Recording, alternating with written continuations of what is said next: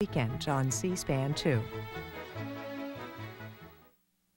Coming up next on C-SPAN 2, a hearing on Saudi Arabian child custody cases, U.S. citizens who claim their children were taken illegally by their Saudi spouses. After that, a meeting of the National Commission investigating the September 11th terrorist attacks. The Senate's back this morning at 9:30 a.m. Eastern. They'll continue work on a bill setting spending priorities for State Department programs. Now this hearing.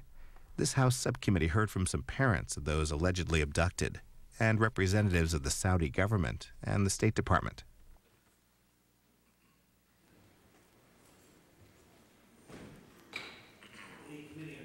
Will come to order. We have other members that will be coming in, but we want to get started because Ms. Hardy has limited time with us, and we want to make sure that she has a chance to hear some of the other witnesses before she leaves. I ask, a quorum being present, the Subcommittee on Human Rights and Wellness comes to order. I ask unanimous consent that all members and witnesses' written and opening statements be included in the record and without objection. So ordered. I ask unanimous consent that all articles, exhibits, and extraneous or tabular material referred to be included in the record and without objection. So ordered. And I ask that we allow members who are not members of this subcommittee to participate in the hearing today and to ask questions, because we have a number of members who are on the full committee that are very interested in this subject and would like to participate. Before I start with my opening remarks, I'd just like to say that yesterday I was trying to get Ms. Hardy here to testify as on the second panel. And there's supposedly, I guess, a protocol which says that members of the administration has to go first. And I don't have any problem with that. The problem that I have is that in some cases where you want to set the stage for government executive branch officials to respond to questions, so in some cases I think it's imperative that they hear the problem. Now, Ms. Hardy has agreed to see a copy of the tape because she's going to have to leave about 3:45, and she said she would answer questions that are relevant to issues that come up after she leaves, and I appreciate that very much. But I'd just like to say that I was disappointed that Mr. Kelly, who's head of the legislative branch down at the State Department, was very short with this committee, and he indicated that the last time we had a hearing of this type that we beat up on the person from the State Department who was testifying. I recall that hearing very, very well, and we didn't beat up on him, but we did ask him many, many questions that he could not answer, and we asked him those questions maybe several times. Now, I wanted to explain that to Mr. Armitage, and I called him 2 or 3 times yesterday, and he's been very helpful in the past, but he wouldn't return my phone calls. So we kind of were stonewalled by the State Department yesterday, which I think is very disappointing. I do appreciate Ms. Hardy, as I said before, being here, and she's been very helpful. The one thing I think is very important for the State Department to realize, and the executive branch, and we've talked about this under the Clinton administration, the Reagan administration, and others. The Congress of the United States has oversight responsibilities over the executive branch. It is our responsibility to make sure that the executive branch and parts of the executive branch don't screw up. And if they do, we have the obligation to bring them down here to the Capitol and ask them questions. And sometimes those questions are hard, and sometimes the appearance is that we're grilling them. And maybe we do get a little tough sometimes, and for that I'll apologize. But it's our responsibility to do that. And the State Department and the people who work there, for the most part, in fact, entirely, they're appointed officials. They do not answer to the electorate. We do. And if something goes wrong in this government, we, the elected officials, who are responsible to the constituents of this country, have a responsibility to bring the appointed officials down here and ask them questions. They are not a law unto themselves. They work for the people just like we do. But we are answerable to the people, and for that reason, we have the responsibility to ask these questions. And I wanted to get that clarified today. And I hope, Ms. Hardy, when you go back, you'll tell Mr. Armitage, for whom I have great respect, because he's contacted me in the past and we've worked well together on this issue and others, on issues like this in the past. But tell him I'm disappointed he didn't call me back yesterday, and I presume it's because Mr. Kelly told him what a horse's patootie I was. And so you tell Mr. Kelly also that he is a former Marine, and I don't want to fight with him because he could probably whip me, but tell him that he, like everybody in the executive branch, is answerable to the Congress and our oversight responsibilities, and we need to get along. Okay? Thank you very much. Now I'll go on with my opening statement. Can you give me a glass of water? While I was chairman of the full Committee on Government Reform, I initiated an investigation into the illegal kidnappings of American citizens to Saudi Arabia. There were several facts regarding Saudi Arabian law and culture that make these international child abduction cases noteworthy. First, Saudi law gives Saudi men extraordinary power over their wives and children. A Saudi man literally owns his wife and his children. As a result, the wife or child of a Saudi man may not leave Saudi Arabia without his prior written permission. There have been many cases in which adult female American citizens have been unable to leave Saudi Arabia because they have not been able to obtain the written permission of their male guardian, regardless of their constitutionally guaranteed rights as American citizens. Second, Saudi Arabia is not a signatory nation to the Hague Convention on the civil aspects of international child abduction. The Hague Convention Treaty puts into place general guidelines regarding how to handle international child abduction and international custody disputes. Accordingly, there are no legal standards governing the return of kidnapped children from Saudi Arabia, and there should be. Our investigation from the last Congress led to numerous hearings, several legislative proposals, and even a congressional delegation to Riyadh, Saudi Arabia in August of 2002. Although it's been nearly a year since that visit, I will never forget the tears on the faces of American women who literally risked their lives to come and talk to us. They were scared to death. We had women tell us that they were afraid their husbands would kill them, beat them half to death, or worse, if they found out they talked to American congressmen. Women told me they'd put us in a box with our kids and put us in the belly of a plane, anything to get us out of here because of what's going on. And those are the kinds of things that you never forget, especially when you leave them behind and you know there's not much you can do about it. Although it's, and I won't forget also how terrified they were that they might might face death or physical torture if they were anywhere near the U.S. Embassy because the husband's worried about them trying to get away. And these women live in constant fear, and it's time that the American government does something about it. And Ms. Hardy's going to talk to us about that today. And so will our witnesses who has been able to get out of Saudi Arabia. Because of the attention that issue of international child abduction has received since we started this investigation, we've seen some marked improvements in the way that these situations are dealt with. Before, the custodial American parents were given no hope that their sons and daughters would ever be returned to them. Now we're starting to see some light at the end of the tunnel, although we have quite a ways to go before we completely emerge from the darkness. And we have some people who had their children kidnapped years ago, like my good friend back there, and they would not fall under new rules and guidelines that have taken place. And we're going to ask questions about them today and how we can do something to allow them to visit the United States. And if they choose to stay, stay here. If they choose to go back to Saudi Arabia, to go back there. Ms. Sarah Sega, who's here with us today and who until recently was held in Saudi Arabia against her will since she was 5 years old, and now she's 24. Just a month ago, she courageously risked her life and fled to the United States consulate in Jeddah, Saudi Arabia, with her 2 children, Abraham and Haneen.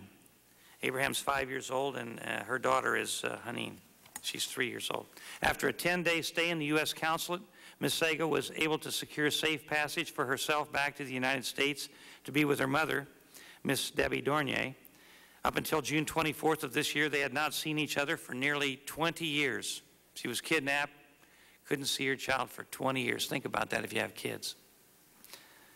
Unfortunately, the reunion was bittersweet for Ms. Sega, who in exchange for her freedom had to leave behind her 2 children in the custody of their Saudi national father. Ms. Mara Hardy, the Assistant Secretary of Council Affairs for the Department of State, is also here with us today. Both she and the Secretary of State, Colin Powell, have been working hard to bring back American citizens who are being held against their will. I had the privilege of talking to Ms. Hardy when she was about to be appointed to this position with her and Colin Powell, and she assured me that she would do everything in her power to help bring American children back and help with this problem. And so far, she's been working in that direction, and we do appreciate that. She's here to update this committee on how the Department of State is handling these international child abduction cases. Also in attendance is Mr. Stuart Verde, the Assistant Secretary of Policy for the Department of Homeland Security, and he's here to observe our proceedings today, and we appreciate that. And the reason he's here is because we're going to be talking about visas and what kind of pressure we can put on Saudis and their extended families who are participants in the kidnapping of American children, and what we can do to put pressure on them to bring these children back. We're also kind of surprised but happy to have with us today a representative of the Saudi embassy, Ms. Manal Radwan, is here to talk to us about the Saudi policy on the abductions of American citizens to Saudi Arabia. Up until this point, we couldn't get the Saudi embassy to respond or participate, so we're glad that she's here today, and we'll listen with interest to her testimony and have questions for her as well. Ms. Radwan will hopefully explain why the Saudi government has not been helpful in assisting the U.S. in these cases for years and years and years, and what steps they plan to take to ensure the safe return of American citizens who wish to leave Saudi Arabia. We're also very interested to talk to her about the possibility of Saudi Arabia becoming a signatory nation to the Hague Convention. And we think that would be a step in the right direction to prove that the Saudi government wants to keep their commitment to resolving these cases. The solution is clear. It is imperative for the United States Congress and our Department of State to work together to bring the necessary diplomatic and legal pressure to bear that will guarantee the safe return of these U.S. citizens who are being held against their will. It's also time for the Kingdom of Saudi Arabia to join the 21st century and finally become a signatory to the Hague Convention. I believe that if we can take these 2 important steps, we will be on our way, a long way from the conclusion of it, but we'll be on our way to resolving many of these heartbreaking international child abduction cases. As many in the audience know now, this has been a high-profile issue in the media. Just this past 4th of July weekend, both 60 Minutes and the John Walsh Show reran segments showcasing the investigation. And I'd like to end my comments by showing a 2.5-minute excerpt from our previous hearings, which will set the stage for our hearing today, because I think it says in 2.5 minutes what we're up against and what these parents have to deal with. And with that, if you'd roll the tape, we'd appreciate it. It'll be on your monitors.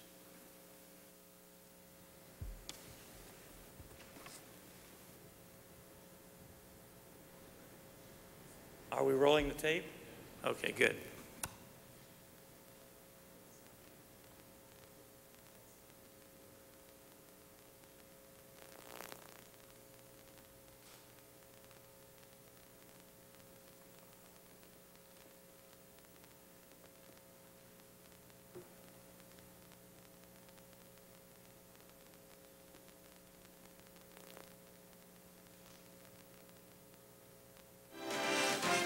What kind of country would prevent American children from leaving of their own free will? Libya? North Korea? Tomorrow, a congressional hearing begins, and it will hear testimony that Americans are being held against their will, not in an enemy country, but within the borders of an ally, Saudi Arabia. Today on Capitol Hill, there was angry and sometimes emotional criticism of U.S. cooperation with the Saudis. CBS's Thalia Ashuris reports it came from American women whose daughters are trapped in Saudi Arabia. A congressional committee there heard some very emotional testimony from American women whose daughters and granddaughters are being held against their will in Saudi Arabia. These are American children kidnapped by Saudi family members and who lead a life of constant fear and abuse. ABC's John Yang reports. I came here today to plead for my daughter and my granddaughter's life. It's like a horror picture. Saudi Arabia is a totalitarian state where my daughters are locked up, wrapped up, and shut up. Heart-wrenching testimony from women desperate to see their children and grandchildren held against their will in a country where women and children cannot leave without the permission of their husband, father, or brother. It would seem unthinkable that dozens of American citizens could be held against their will in a country with which we've long had cordial relations. But that is just what is happening to American girls who've been kidnapped from their American mothers by their Saudi fathers. Most of them never see the United States or their mothers again. Why? Because Saudi Arabia is the only country in the world where a female cannot leave without written permission from her closest male relative. And in most abduction cases, that is her father, the man who kidnapped her in the first place. Case in point, 16-year-old Maha. You just want to see your mother and be with her. And living in the States, I lived in the States for about 5 years, and those were the best years of my life. Well, that gives you the flavor of the hearing today. And before I go to our first witness, Ms. Hardy, Ms. Maloney, do you have any comments you'd like to make? Thank you, Mr. Chairman, and I really want to join many of my colleagues in congratulating you on your leadership on this important issue, on holding numerous hearings on legislation that I've joined you on, and particularly going to Saudi Arabia and meeting with these families. I would just like to put my remarks in the record, but I want to really particularly thank Sarah Saga and her mother, Debbie Dorner, who will be testifying today. And it's very difficult to speak on personal tragedies such as those that they've experienced. And I'd like permission to place in the record an account that was in my home paper entitled Saudi Hell. And she is quoted as saying, "I can describe my life in one word, hell," end quote. And it goes on with the story that she will tell us about today. I really feel that we need to take stronger measures. We need more than an assurance that they will sign the Hague Treaty. Saudi Arabia should be a signatory, but also using the tools that we have to deny visas to families that participate in this type of cruel treatment and their families. I would add, Mr. Chairman, the new Millennium account that is moving forward, which is a good initiative. It will strengthen our foreign aid policies, and they have a set of criteria. And I feel strongly that this could be part of the criteria that we add to the new Millennium Challenge Bill, and that is how are women treated in these foreign countries before they receive the consideration, whether it is aid or visas, from the United States government. We do have the power to make these changes, and I feel that you have worked hard in trying to negotiate agreements, and they don't seem to be listening. So I really feel that I would like to join you in stiffer legislative laws denying visas, denying aid, possibly even sanctions if countries will not release American citizens, and that we need to really look at the whole treatment of women within countries before we provide the privileges that we provide through access to our own country, through our aid, through our financial and political and other programs that we place abroad. But I congratulate you for your work on this. I request permission to put my full, lengthy statement in the record. This is wrong. It should be changed, and I look forward to this hearing. Thank you. Thank you, Ms. Maloney. And without objection, your entire statement will be in the record. Ms. Trosy. Thank you, Mr. Chairman. I have but a few remarks. I note here that the title of this hearing is focused on Saudi Arabia, but just for the record, Saudi Arabia is not the only place where this kind of behavior exists affecting American families. This is hopefully but the most recent of hearings, and those other countries should also be subjected, if you will, to the kind of scrutiny we're going to undertake today. Thank you, Ms. Hardy. We're now ready to hear your testimony and grill you. We're kidding, just to ask you some questions. Would you please rise so we can be sworn? Sure. Do you swear to tell the whole truth and nothing but the truth, so help you God? I do, sir. Good. You have an opening statement? I do, sir. Proceed. Thank you, Mr. Chairman, for the opportunity to be here today to report on an issue that is one of the most important matters before me and that engages me on a very personal level. That is the protection of American children abducted or wrongfully retained abroad by their non-custodial parents, and specifically children abducted to or wrongfully retained in Saudi Arabia. Before anything else, Mr. Chairman, I want to say that the United States Congress has been extremely helpful to the Department in securing the return of abducted and wrongfully retained children. You, Congressman Burton, and many others have backed our efforts to recover children. You have raised cases in your travels abroad where you have had access to the highest levels of foreign leadership. Your willingness to do so demonstrates convincingly to foreign governments that the United States is totally committed to the return of our most vulnerable citizens. Since taking office last November, I've made 2 trips to Saudi Arabia, both of them focused on the issue of international parental child abduction and the protection of American citizens. I will return to Saudi Arabia as often as necessary to ensure continued progress. And we have made some progress. Since January, 7 children abducted to or wrongfully retained in Saudi Arabia are back in the United States. 3 more are expected to return shortly. An American mother and her 5 children, all residents of Saudi Arabia, are also expected to return soon. In keeping with Saudi government commitments to us to facilitate parental visits to the Kingdom of Saudi Arabia, 1 mother visited her daughter this spring, and others plan to do so in the coming months.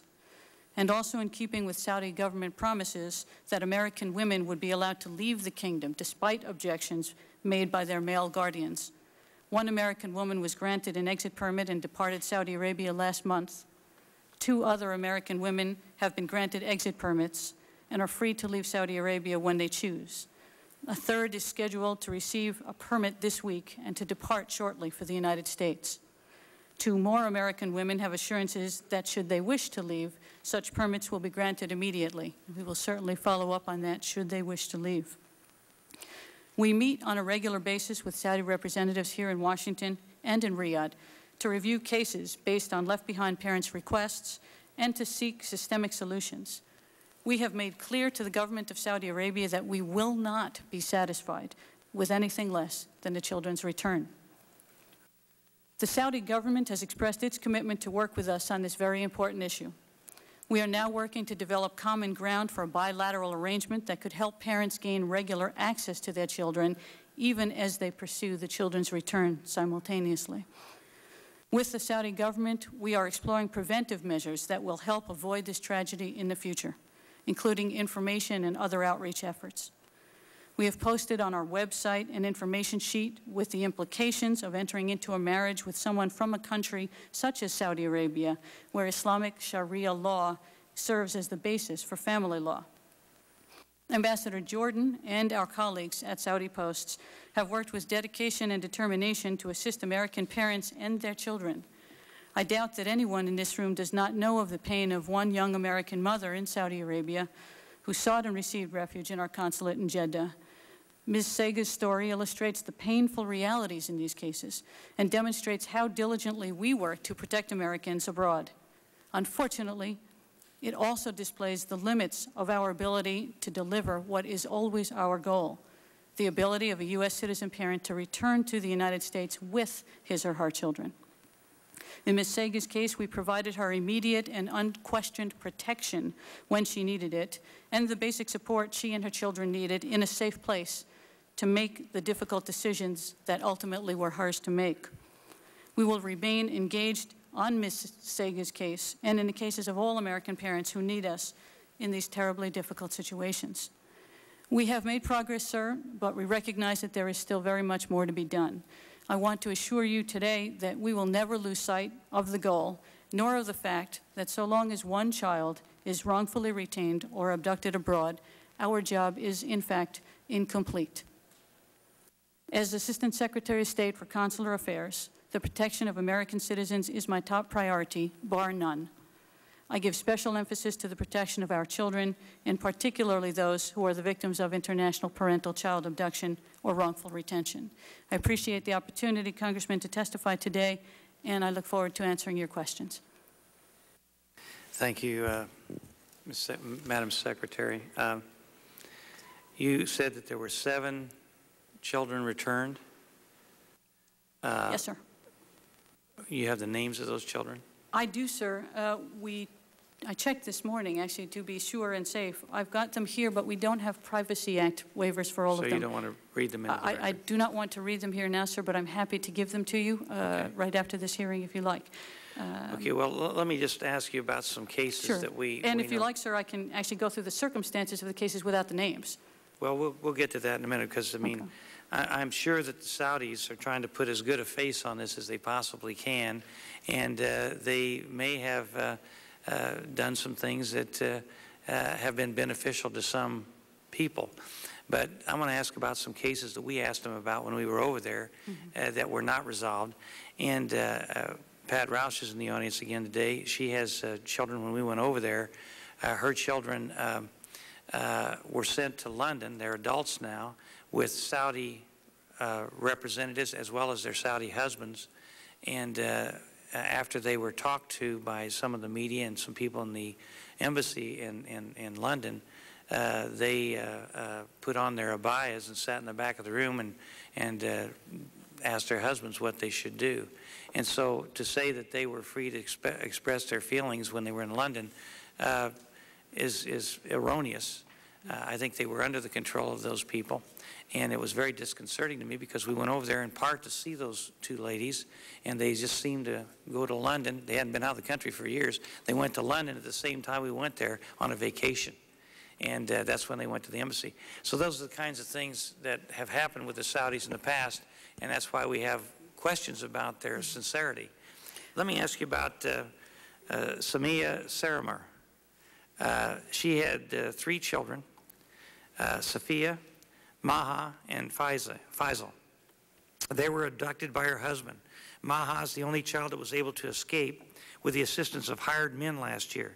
And she spoke to this committee in I think, our last hearing. What about her other kids, the other kids? As I understand it, sir, the parents are not talking to one another right now. We tried, when we were last in Saudi Arabia, to work to have the taking parent, the father, reach out in some way. Each parent has a child right now. Neither of those children is in a situation that is good for them. Well, let me just interrupt here. Maha was here, and I talked to her personally. There's no question. She said she was living in hell over there. Yes, sir. She was mistreated, and she wanted to get out there, and she risked her life to do it, and it was on 60 Minutes. And the whole thing was, so I mean, it's all documented. Yes. Her brother and sister, she was afraid to wake them up, because she was afraid all 3 of them would get caught and she wouldn't be able to get away. And so she left them behind. But she said both her brother and sister want to get out of there. They want to come to America. They were abducted. And what I'm asking is, obviously the father's not talking, because he would not let the mother talk to the children at all. And he still won't. But to say that it's a 50-50 issue just isn't the case. I'm sorry, sir. I didn't. If I implied it was a 50-50 issue, well, it's not. It's I don't want there to be any misunderstanding. The young lady wanted to get away. She is here. She's 17 years old or 16 years old right now, and she's tickled to death to be here. Yes, sir. And the other 2 want to get here. What about them? Sir, we're going to continue pressing the Saudi government on that case, as on all other cases. We haven't had success on that one yet, although what we try to do in so very many of these cases is seek a way for the parents at least to communicate so that the children can speak to their parents. Communication is never a bad thing. We're not even at that point with this case. Yes, we're very frustrated by it, sir, and not a day goes by that we don't think about these cases. It is not a good situation. It is not ideal, and we will not stop trying. we're going to hear in the next panel, and I hope you're still here to hear it, Yes, sir. that the young lady who was released from the Saudis government, by the Saudi government to come to the United States, said that her father would kill her if he saw her. And I talked to the ambassador today. He was kind enough to come by, and I have great respect for the ambassador because I think he's done more than any previous ambassador to help in this case. Job. Yes. But there's still a lot to be done. And he indicated that she went to a meeting before she left with her father and her husband.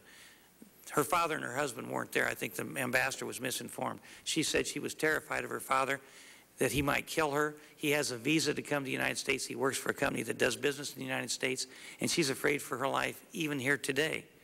And her husband, she didn't want to talk to him, but somebody at the embassy evidently made a call to her and then handed the phone to her husband, and she was forced to talk to him. But we'll get into all that later. So I just want to say that there's still some big problems over there. Let me ask you about Deborah Dosikow. She was able to establish contact with her children. She learned that both of them wants to return to the United States, but they're not able to do so. Have you talked to anybody with that in that family? I'm sorry, sir. The last name again? Deborah Dosikow, D-O-C-E-K-A-L. I'm sorry, sir. I don't have information on that case. I'll have to get back to you. Okay, we'll give you that one. How about Michael Reeves?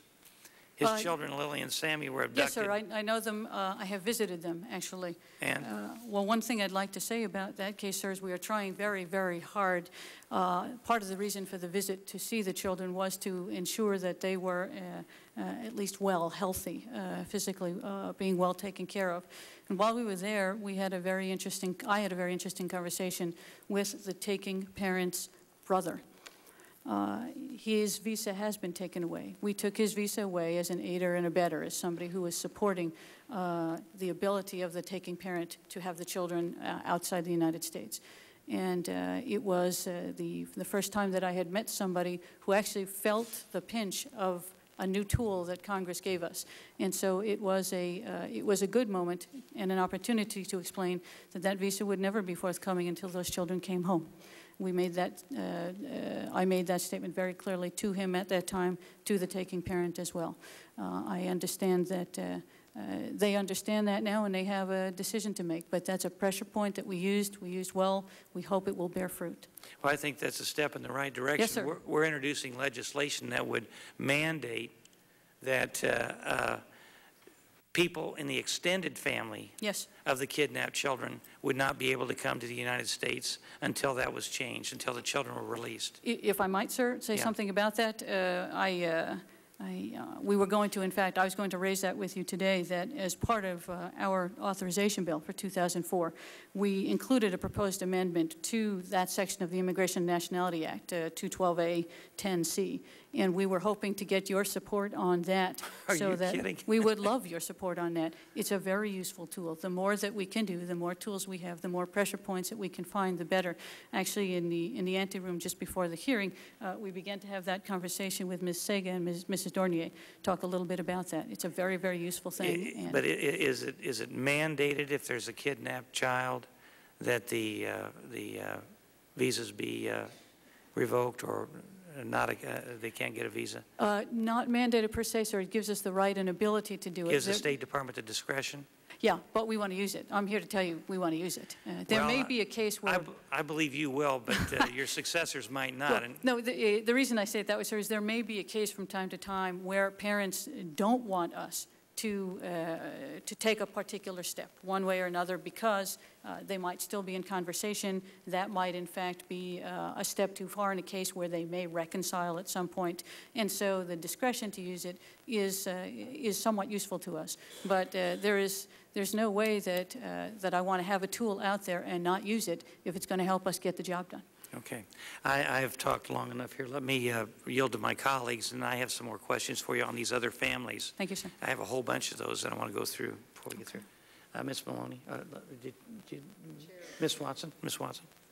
Okay, I'd like to know. Thank you, Mr. Chairman, and I'd like to make an opening statement to frame my concerns. I want to thank you, Mr. Chair, not for just calling this hearing, but for your consistent dedication to the issue.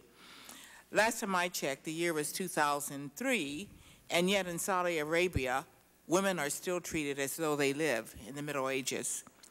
Here in the American press, we read about the most tragic stories, such as the fire at the girls' school, where girls were trapped inside by religious police as a building burned around them, or the harrowing escapes of Daria Davis and Maha Sayyamar from Saudi captivity. But the greater tragedy is the systematic and profound discrimination and mistreatment women suffer each day and every day in Saudi Arabia. This is a tragedy and a shame for the Saudis. But the shame for the United States is that we continue to foster a close relationship with a country that not only abuses its own citizen, but abuses American citizens as well. So, Mr. Chairman, I want to thank you for your commitment to solving this problem. And in the short time I have been here in Congress, I have sat through a number of hearings about the awful way American citizens have been treated in Saudi Arabia and the Saudi government's complicity in these crimes. I have signed on to and written my own letters to the Saudi and the American governments regarding this issue. So far, I would call none of the responses I have received from either government adequate. The Saudi government in particular likes to tell us that these women are there by choice. But, as I have said before, the reality is that in Saudi Arabia, for women, choice simply does not exist. I hope that in the hearing with the panelists that we hear from in our own government about what steps they plan to take to end the kidnapping and mistreatment of Americans in Saudi Arabia and to improve the lot of women throughout the Saudi society. Our nations, the United States and Saudi Arabia, are bound by shared strategic imperatives. And I don't question the value of that relationship, but what concerns me are the moral imperatives that are pressing on this relationship. I'd like to repeat a message I've sought to send before to the Saudis, apparently in vain. We are not here to lecture to Saudi Arabia, but we are here to send a clear, unmistakable message to the Saudi government. No matter who is in charge in Washington, D.C., the American people cannot tolerate a relationship that goes against the principles on which our nation is founded. If the Saudi government does not solve its problems with providing basic human rights to half of its population, women, our strategic relationship will be in serious danger. So that is the context in which I will be raising issues today.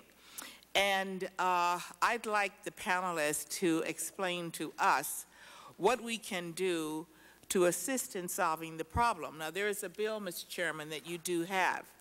And if it's not complete, I hope you can tell us what we need to do to give you the tools that you need when you're dealing with this government. And I'm sure we will be happy to assist you. Thank you so much for being here, and thank you, Mr. Chairman. Do you have any questions you'd like to ask at this time, Ms. Watson, or do you want me to go ahead? Well, my question was incorporated in my statement, my last statement, Okay. and that is, what can we do to assist you? And is the bill that has been sponsored by the chair complete? If not, just let us know during the hearing what we might do in addition. Well, I thank you very much for that. As I've already shamelessly plunged into the request for things that might be of assistance to us, the language that would expand Section 212A, 10C of the Immigration and Nationality Act would be very, very, very useful to us. We would appreciate your support on that, and I'm actually quite certain that we have it, sir. I'd like to take a rain check on a second thing that we're looking at now. It's in 1988 the International Child Abduction Remedies Act was passed, the ICARA Act, which served as the implementing legislation for the Hague Convention, the Hague Abduction Convention in the United States.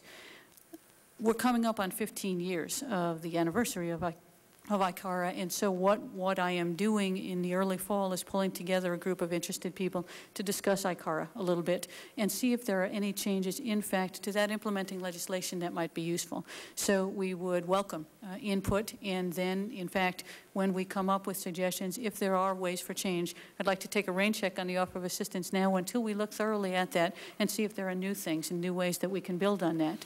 A third thing that I'd like to ask needs no encouragement by your presence here today, and that is that it's invaluable to us, as I alluded to in my opening statement.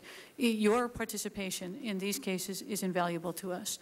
You're raising them with ambassadors who you meet in this town as well as on your foreign trips. It gives us an impetus and an extra sense of unity as we go overseas and show that it is the legislative and the executive branches that are as serious as we can be about protecting our most vulnerable citizens. It is very helpful, as I have traveled to Saudi Arabia twice, Syria, Lebanon, Guatemala, Mexico. Next week we'll go to Austria, Sweden, and Germany, all discussing international parental child abduction issues. When I can use your names, when I can use your energy and your commitment as examples, that it's not just Assistant Secretary Hardy, it's not even merely the State Department. It is the executive branch and it is the legislative branch together that has an abiding issue and an abiding interest in these issues. To the degree that the chairman mentioned a little bit ago that we are all appointed, certainly that is true. I am appointed, but I'm 23 years in the Foreign Service. I'm a public servant as well. And I think that what we do is a privilege and an honor, and we are dedicated to leveraging everybody's energies, every person of goodwill's energy to get this job done. It was not the intention of the chair to denigrate. Oh, no, I public just figured I'd get it out there. What I was trying to explain to Mr. Armitage and Mr. Kelly, not necessarily you because you're here, thank you, sir, was to explain that there has to be oversight. Yes, sir. And the elected officials are responsive to our constituents. We run every 2 years or every 6 years in the Senate. Absolutely. And so we're supposed to keep track of what's going on. Yes. We can't many times because there's so much going on. No, but it's helpful for us. Your interest in these issues is very helpful to us. Well, do you have any more questions at the moment? If not, okay. Let me just probe a bit and see if the tone of your conversations with the Saudi government at the State Department level indicates that there could be a threat to our relationships if they don't address these cases. I mean, what do you do? What is the tone when you talk to the government? I think the tone is always cordial, but the tone is also very, very frank and businesslike. We have issues. We are not going to stop discussing these issues. We have had some success in making some progress. In that some of the things that you both have mentioned that are anathema and so very different from our own society's way of doing business, they have begun to address. For instance, the right of an adult American citizen to leave the country if she wants to leave, regardless of whether her male sponsor or guardian allows it. They have given us that as an assurance that any American adult woman who wants to leave will be given an exit visa even without the guardian's permission. That is in direct response to the many people who have made these representations to the Saudis. And that starts with the President of the United States when the Crown Prince visited this country. It goes to all of the legislators who have visited, who have made comments. It's Secretary Powell on numerous occasions. It's Assistant Secretary Bill Burns from the Middle East, our Middle East Bureau. It's me in several trips there. It's working level at our embassies. It's constant. I do, in fact, call it a never-ending conversation, and some people see that as a negative description. I see it as a positive description of how, in fact, we are trying to get this job done. We are simply not going to stop. In addition to getting exit visas for American citizen women who want to leave the country, we have also been assured that women parents who might want to go back to visit a child who is wrongfully retained, even if a sponsor will not or does not want them to go back, they are getting those permissions, and they are going to be allowed to go back in. Some have already, and that will continue. Is it good enough? No, and it's certainly no substitute for getting a child home, and we say that. I say it as I'm saying it to you now, but I think access in the intervening time as we continue to try and get children home is a very important thing for a parent, to be able to see their children. And so that is... if you yield for a second. Sure, I'm sorry. On that, apparently American women married to Saudis are able to come to the embassy and they can get a visa, exit visa, yes, ma'am, pretty automatically. It is what the Saudis have told us now, and it has been our experience in the last 6 cases. Yes. Okay, but is it a common practice that the children from that union are not automatically able to leave with their mothers? You're right, ma'am. That's exactly the way it is, and that is where our efforts are directed. Well, tell me, how does the Saudi government see the children of that union? The Saudi government sees the children of a union between a Saudi citizen and a U.S. citizen as a Saudi citizen. I see. Even if the children were born in the States while he was in school and yes, then taken back? Yes, ma'am. Yes, ma'am. And the children are born in the United States and they're listed as American citizens. The Saudis interpret, because the father is a Saudi citizen, just going to school, that these children will be Saudi citizens too? Ma'am, in general, that's true. There may be a case that I can't think of at the moment where that's not the case, but in general, that's true. A Saudi father has Saudi children. Yes. What kind of legal standing do we have, does the mother have, when living in Saudi, married in the United States to a Saudi citizen, had the children there, then went home? Back to Saudi Arabia? Back to Saudi Arabia with the husband, went to his home. What legal standing does she have in the Saudi courts, in the American courts, and in the international Well, court? the American courts, there's very little attention paid to American court orders outside of the United States, and in Saudi Arabia, the Saudi courts would prevail.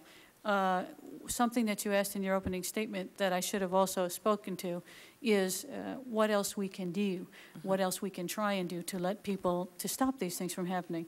We've got a lot of information on our internet now. Our website gets 129 million hits a year. When you apply for a passport to travel outside of the United States, which she would have to do even if she were going to Saudi Arabia, right on page 2, it gives you the website, it gives you an emergency phone number to call. If you were ever to use this, you would see a consular information sheet on Saudi Arabia that talks about family matters. It says a married woman residing with her Saudi husband should be aware that she must have her husband's permission to depart or have their children depart from Saudi Arabia. It goes on at some length. We have other pieces.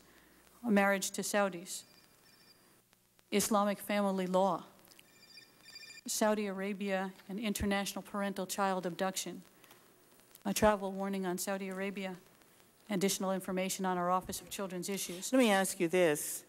Those papers are given to the American female. They're available on the website, ma'am. Matter of fact, we've got it on the website. We've got it in the passport, so you know where the website is. We will find that, you know, no one But reads. I have a new idea. Let me just say this, and then you can respond. No one reads the information on their airline ticket. I know, unless you're really bored standing at the counter. You don't and no one reads the fine print there. And I don't think they are reading the information they pull from the website. So maybe your idea is the same as mine. Would it be practical and effective to, when that person is getting ready to go to Saudi Arabia, that whoever is the consul general, whoever's dealing with them, must read that paragraph to them, be sure they understand, or have them sign off? Actually, that's a great idea. And so, although we've talked to the Saudis about it, I mentioned in my opening remarks that we're talking about how we can share additional information. Because, of course, a woman, an American citizen woman going to Saudi Arabia wouldn't necessarily see an American official, except perhaps to get a passport. And in that case, she doesn't have to tell us why she's getting a passport, just that she needs one. So the issue is whether or not we can come to an arrangement with the government of Saudi Arabia so that when they issue visas, perhaps that is a recommendation we can make, and I'll certainly pursue that. My idea was less creative, but I'm going to do it anyway, and that is I sell about 7.2 million passports a year. And maybe you won't read page 2 of the passport, but you'll open the envelope when you get something from the passport agency because you've bought that. You're looking for that passport. So we're going to put a little flyer on top of the passport itself. We can't get you to open a book and read it. Maybe you'll read the little flyer on top that calls your attention to the website, travel.state.gov. It got 129 million hits last year. If I can get people to read that website, that will be a very useful thing. And we will be incorporating that into the mailings that we do for passports so that people have more of an ability to know that there's more information out there for them. I am a strong believer in informed consent. Yes, ma'am. And some way we have to bring it to the attention of the illiterate. You know, people just don't read. Right. And I think that maybe we ought to put a step in between applying and getting your passport, and that is that you need to sign off here that you have read. And that way, at least, they sign that they've read the above. You know, often we sign and we haven't read the above, but it's on them. Right. And I just feel we need to give more information in the beginning, in the initial steps, so people can think about the choices they have and what they're getting ready to do. An informed consumer really is all of our best, it's the best protection for anybody. I agree with you. Thank you, Mr. Chairman. Thank you, Ms. Watson. I want to make sure before you leave you get a chance to hear Sarah's comments. I have some more questions, which I probably submit to you in writing, but there's a couple of other things I'd like to ask you before we get to Sarah. Regarding Sarah Saga's 2 children, are they considered American citizens, and if not, why not? Sir, they're not American citizens right now because Mrs. Saga doesn't fulfill the transmission requirements for citizenship. What are those requirements? That an adult who wants to pass on citizenship needs to have spent 5 years in the United States, 2 of those years after the age of 14. Do you think that should be changed? Well, sir, we talked about this with Congress several years ago, and so in 2002, we passed new legislation, the Child Citizenship Act of 2000. And what that does is remedy the situation to a degree in that those children, the fact that they are not right now holders of blue passports would have been irrelevant to our reaction had we been able to get exit visas. Get on the plane. We will solve this the minute we get home, because the Child Citizenship Act of 2000 gives us the ability to very, very quickly naturalize them and make them U.S. citizens. Well, we worked hand in glove with the Congress on that. We'd happily look at that again, but it's not an impediment to that coming to America at all. Well, that's comforting. It would be nice if we could say that if a child is kidnapped and they have children later, that the citizenship rights would apply just as though they were living in the United States. The citizenship in these cases accrues through the petition process, and the fact that their grandparents had transmission, that the parents of the grandparents can in fact petition for them. I just have a couple of more things I want to ask you real quickly. Can you put up on the screen the first letter from Margaret Scobie? I don't think she can see that. Did you have a copy of this? I can't see that, sir. Okay, can somebody get her a copy of that so she can see that real quick? In fact, my eyes just aren't that good, sir. Didn't we have an excerpt? That excerpt was blown up. Well, give her a copy of that.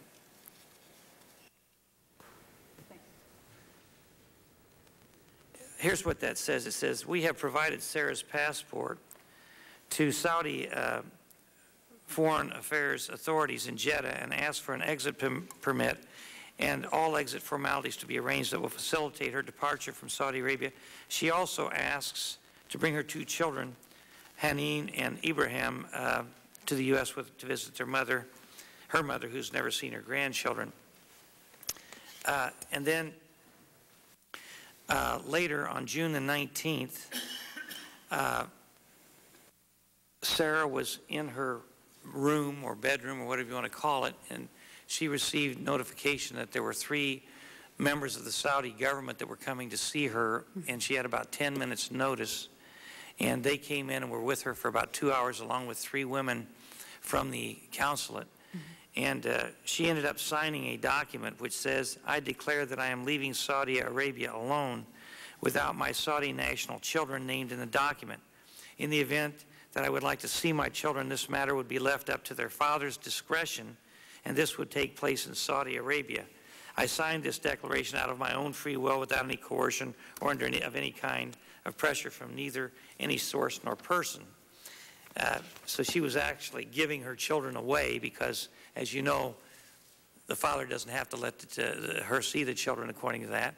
And so she knew that she'd made a horrible error by signing that. And so the next day, she signed a document that said, when I signed the declaration on June 19th, it was not my intention to relinquish any rights to which I was entitled. I simply intended to reflect my understanding of what I have been told by the government of Saudi Arabia. I did not intend permanently to waive my right at some later time to demand custody of my children, nor did I intend to agree not to seek the assistance of the government of Saudi Arabia in ensuring that I have access to my children. What I can't understand, and maybe you've talked to some of these people, and I did talk to the ambassador a little bit about this. I'm not sure he had the whole story because some of the things he told us was in error, and I don't think it was intentional. I just think he didn't have the right information. Why would those 3 women in the consulate standing there, relatively quiet, not tell her what she was giving away? Because this young lady was under extreme pressure. She was scared to death of the Saudi government. She thought her father would kill her if she left that place. She didn't feel she could leave even if her children didn't go to America. She was caught. Why would they not say this is something you ought to think about for 24 hours before you sign it?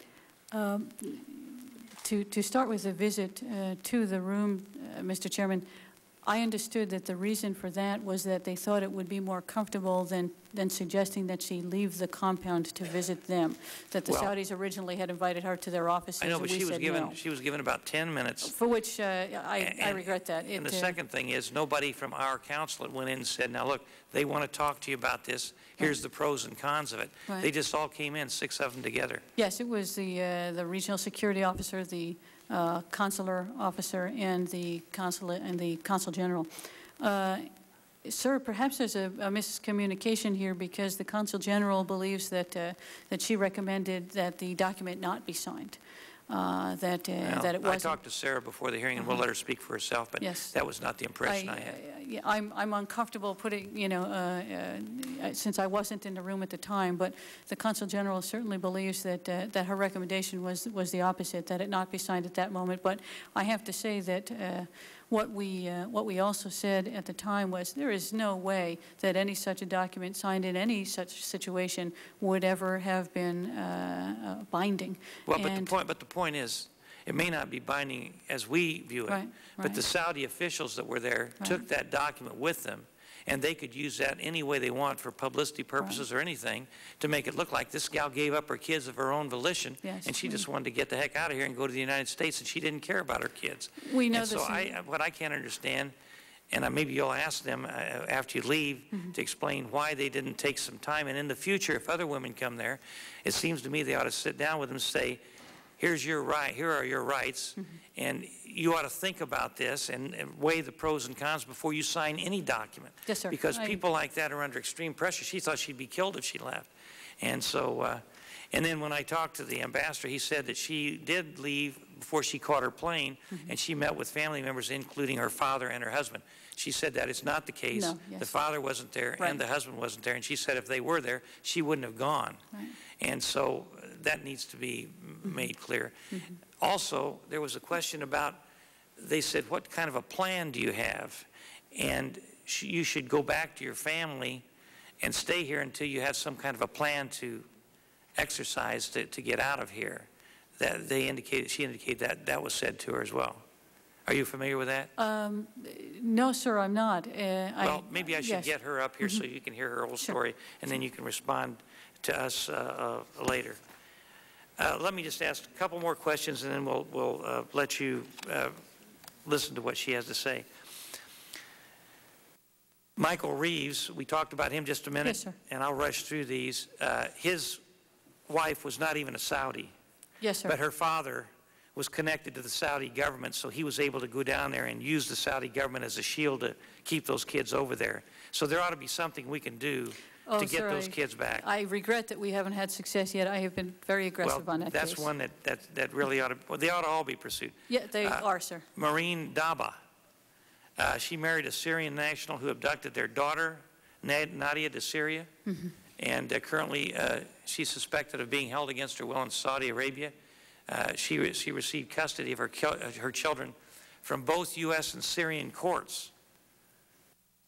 So I do know a little bit more about that case. What I don't know, regrettably, is whether or not the Privacy Act waiver has been signed for me to tell you a little bit more about that. Well, this won't be the end of all these, and Right. if you could get us in writing. I'd be happy to, sir. I don't want to betray somebody's, there's a personal situation in each of these cases, and I don't want to betray that. I also don't want to not be cooperative with you. Well, we'll look at it privately, and we'll discuss that case.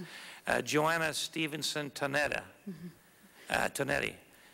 She married a Saudi national, had 3 children, Rosemary, Sarah, and Abdulaziz. Yes, I met with those children too. They're gorgeous. They're lovely children.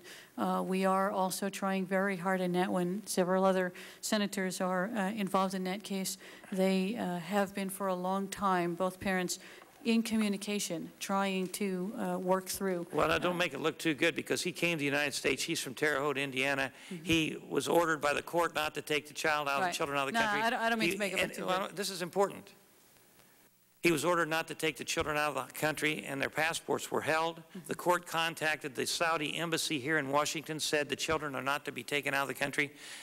The Saudi embassy issued new passports to the children. They were kidnapped and taken to Saudi Arabia, and she hasn't seen them since. Yes. So he's not cooperating. No. He kidnapped the kids against a court order here in the U.S. I don't think I said they were cooperating. I said they are talking to each other, which is a good thing, because there are some things that he wants that may be that may break a logjam here. We have some hope in that case. We really, genuinely That he'll have give the some kids hope in that back to the case. U.S.? Yes, sir. Well, I want to follow that case very closely. Margaret McLean. She had one daughter, Heidi, who was abducted in 1997.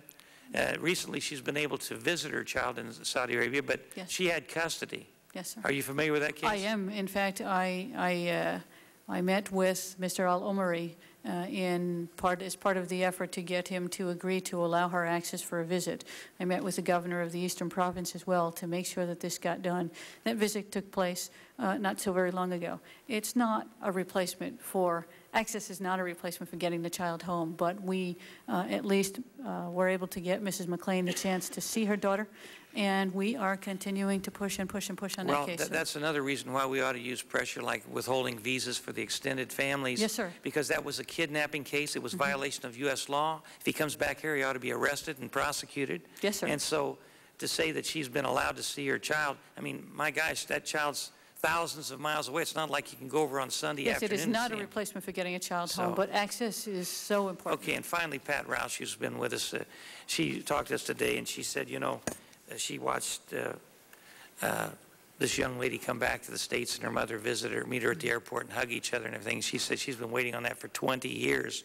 Her children were taken away from her. I hope that we don't forget those cases where the children are now adults.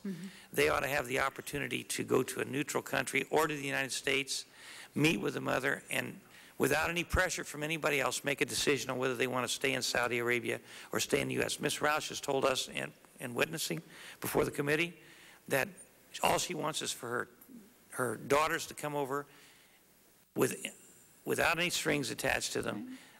And if they decide they want to go back after they come over, fine. But if they decide they want to stay in America, they're American citizens, and they ought to have the right to stay. And I believe personally that they are under coercion and that they were coerced when they were in London when they took them away from Saudi Arabia while I was there with a delegation. And I think it was purposeful to make it look like they were trying when they weren't. So that's another case I hope you'll look at, even though that's an older one. Oh, sir, there are a few things I'd like more than to see that happen so that those conversations could be held. Rest assured that I've raised it on both trips. I will never go to Saudi Arabia and not raise it. Okay, well, the 7 cases that you said Yes. where children have been released, I'll talk to you later and you can give us copies of those because I am not aware of those. And they are not the ones that we were asking about when I was in Saudi Arabia. No, but 3 of them I think I may have called you on, sir, perhaps a member of your staff. Okay, the first 3, but there's several, with lightning rapidity, several others have occurred. Well, we'll talk about that. And I hope you'll listen to what Sarah has to say because it was indicated that by Prince Saud to me that any woman who wants to leave can leave. Once you hear the whole story of this lady that was at the embassy with Sarah and her, and how there was pressure put on them and their families to keep them from leaving anyhow, I think that'll give you a different picture.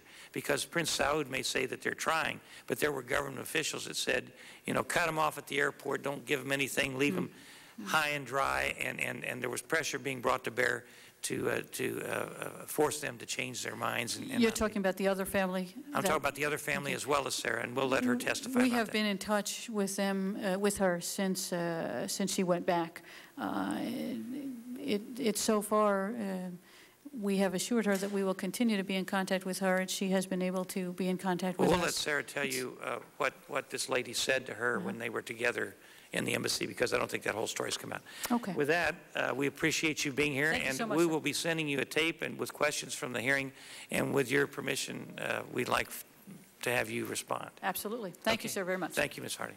And please take our message back to the Secretary and Mr. Kelly, will you? Thanks a lot. Appreciate that.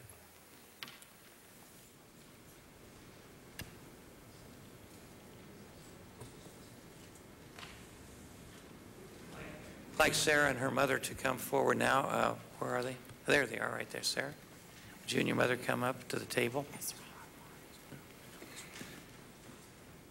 Oh, and Ms. Radwan from the Saudi Embassy, are you here? Is Ms. Radwan from the Saudi Embassy here? Well, Ms. Radwan from the Saudi Embassy, are you here?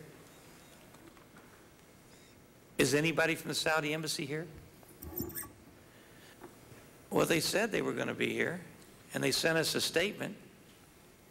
I guess they don't want to be questioned. Doesn't surprise me much. Ms. Saga and Ms. Dornier, would you please stand to be sworn? Do you swear to tell the whole truth and nothing but the truth, so help you God? Yeah. Be seated.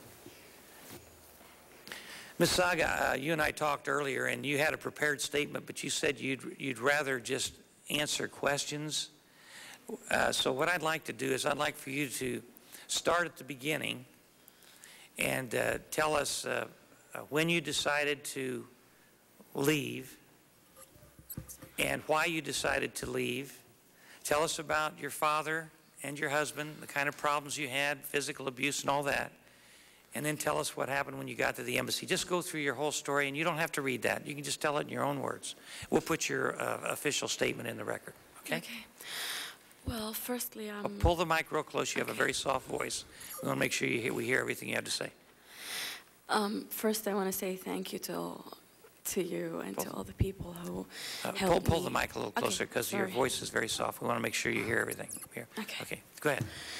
I want to say thank you, and I'm so thankful to be here today. I am so proud that I am an American citizen and that I had the right to come here and say my words. What I've been through was hard. as you know, I was taken by my father from here when I was 5 years old. And I was cut away from my mom. I wasn't even permitted to hold a picture of her. And no calls on, if they could even pull my memories away, they would have done that. Only my family members, some of my family members who they loved my mom very much would talk about her. But as long as I lived with my father, I couldn't communicate with my mom or even try to communicate with her. My father married twice, and he used all kinds of abuse. He beat me. I was locked in my room for 2 years and not even being allowed to open the curtains. How many years? 2 years. 2 years. And my stepmother's also was helping him in that. I was starved. I was held. My father grabbed my head and just slammed my head in a wall because I was talking on the phone to someone I wasn't supposed to. My stepmother's family, her brothers and sister used to use, they used to put foul-smelling things in my bed, and they would pour some medicines up on my study books, and I was supposed to clean up what they did to me.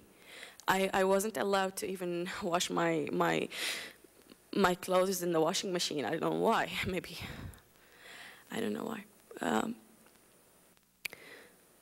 One day, I took a picture from my grandma, of my mom, and my stepmother discovered that I was holding the picture, so she wouldn't talk to me. She wouldn't let me go to the kitchen or eat or get out of my room. And in the end, I had to kneel down and kiss her feet to just let me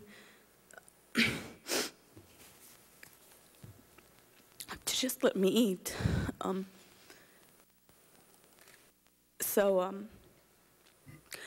I was dreaming of the day which I can come here to my loving family, to my mom, just to live a normal life as any woman or as any human being. My father was so ruthless and cruel to me. He used to beat me for just foolish things. You know.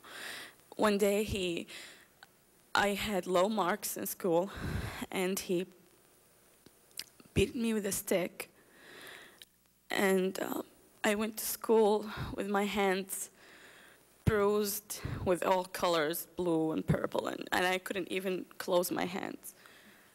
And I was holding my hands in the desk, and the teacher thought that I was playing with something or writing something down. And she said, "Take your hands out of the desk." And I said, "Please don't let me do this, I can't." And so my friend beside me told her that she has been beaten by her father. And so I took my hands out, and she was shocked. She almost screamed when she saw this side. And during those years, I've reached a stage, or I've reached the point that I would want to get rid of my life because of all the suffer I was going through and all the bad things I was going through. I had no friend, no one, no family. Also, my father was, he had some problems with my family, my grandparents and my aunts and my uncles, so he wouldn't go even there. So I had nobody to talk to to tell what I was going through. And why don't you tell us, Sarah, about how you met your husband and how you got married, and then you had children, and then how you decided to leave. Okay. When I was 18 years old, my husband and another man proposed for my hand, just like the original way of marriage over there. His sister saw me in the school, and then she told him about me, so he proposed. I was locked. By that time, I was locked in my room, and for 2 years. And in some sense, I was so happy to get out of what I was in, from that home, and to try to begin a new life, which I was hoping to be nice. But during the engagement days, I couldn't make myself like that man, or I didn't like him. And I tried to talk to my father that, please, I don't want this man. Don't make me marry him. So he wouldn't listen to me. And I tried with all of my family members, but they had no power because the word is for my father to say yes or no. On the night of my wedding, I tried my best to talk to my family, to do something to prevent this marriage, but I couldn't. So in the morning, I told him that I don't want him, and he called my father and his father, and they both tried to talk me into completing this thing, and they didn't want me to get a divorce. And my father said, "You're young and you don't know life. You will get used to him." And so I couldn't prevent that from happening. After a year of my marriage, I had my son, and after another year, I had my daughter.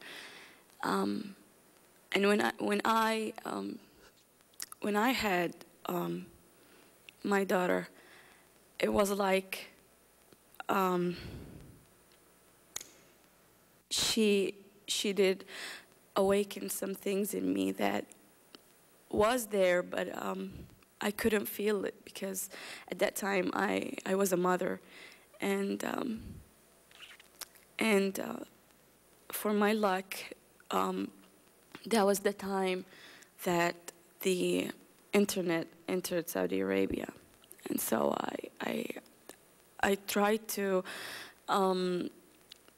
talk to my uncle. What can I do to search for my mom? And so I went to Yahoo website, and I wrote down my mom's name, and then I couldn't get her number, but then I wrote my mom's family's name, and I got my grandma's number, and I knew that she lived in her own house. She's not moving, and so I called her, and the answer machine answered, and so I left a message saying that my name is Sarah, I'm looking for my mom, and I hope that I can still call you grandma.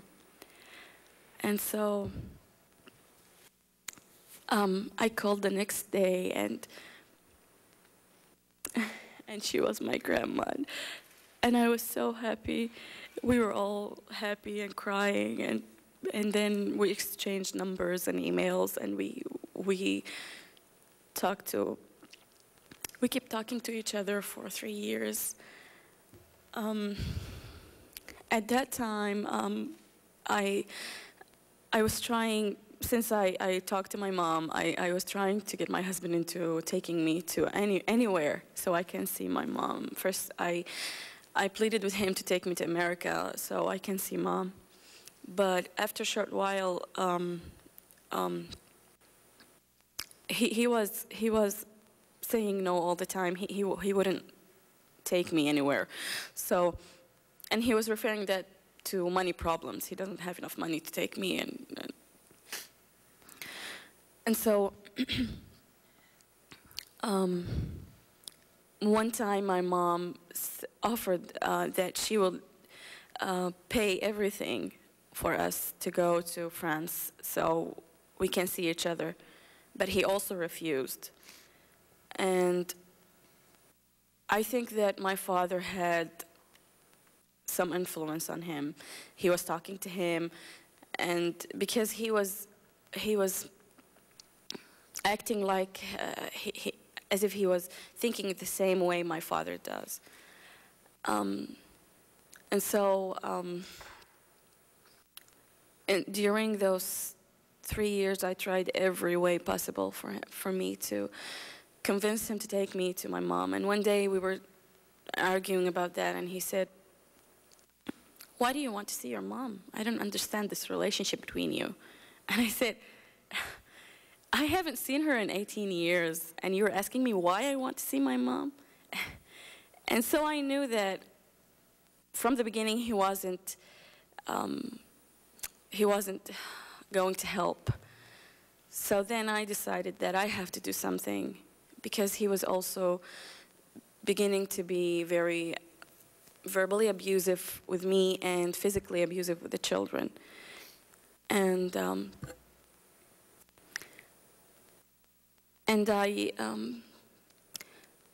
I knew that the only way I can be safe and free is to come with my children here to America. So I began planning with my mom for a safe way to get out of Saudi Arabia. It was very dangerous, and I was so afraid, and I had to be secretive. Nobody knows, and I was losing my way and my hair, and I was suffering skin problems, and I tried to be as normal as I can, and then when the chance came for me to go to my grandparents' home, I went there, and I pleaded with him to leave me for one night because my grandpa was sick, and so I stayed there, and at 5 o'clock in the morning, I waked up the children, and we went to, I took a taxi, and we went to the consulate. When we arrived there, I went through the checking and everything, and then I stayed in the lobby for a long time, probably 2 or 3 hours, until somebody came to talk to me, and they were asking me, "What's your case? What do you want?" And then we went to the, and then Lauren came, and she also asked me, "Why are you here?" And then we went to the Consul General's office, and they tried talking me into going back to my family. What did they say to you? I think this is very important, because we want the State Department and everybody to understand what a woman goes through when that happens. They, at the beginning, they told me that if you can go to your family, go now, and we will help you. We will stay in touch with you. And I told them that I can't go back, because if my father ever knew that what I've done, he would kill me mercilessly. And so, and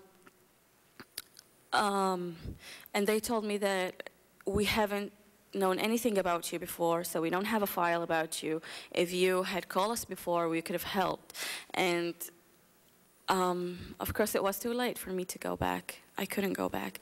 But I was in so much fear and pain, and I called my mom and I said, what can I do? I was afraid, and I was so desperate to get out of that country. So I refused to go, and they called the woman who was in the consulate over there as if to convince me to you know, look, this is a woman who's been here 2 weeks and she couldn't do anything, so you better go back because we can't do anything for you and your children. There was another woman there that had been there 2 weeks, and they said they couldn't do anything for you and your children, Yeah, and for you to go back. Yeah, they were. She told me, the other woman, that the people at the consulate tried to find someone who was helping the woman, and they couldn't. And so that woman was convinced that nobody was helping her, and she was helpless in the consulate. She has to, and in the end, she was so afraid she had to go back to her husband and with her children. And